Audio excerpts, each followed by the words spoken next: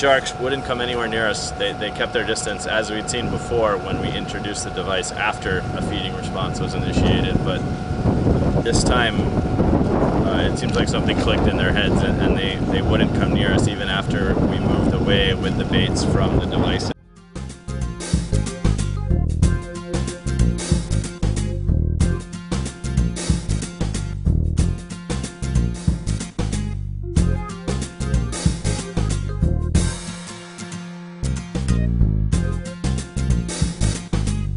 Jeff Barbiero. I work at Honolulu Fire Department. I'm in the rescue unit. I've been with HFD for over 20 years now.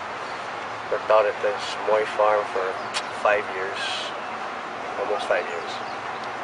Seen a lot of shark deterrent products come out, and this is probably the best one I saw yet in actual dive situations. Yeah, it works. So when you seen the sharks in the water, what did the sharks do that you noticed a difference? They stayed away, you know, which is what you want to do, right? Right. And then once we turned them on, once we turned your unit on, they stayed away, about maybe 20 feet, 10-foot radius, I would say. And then turn it off, they would come closer. But it'll all come out in the video. Once you get the video watched out, you're gonna see it. I think you'd be pretty impressed with it. Okay. I was.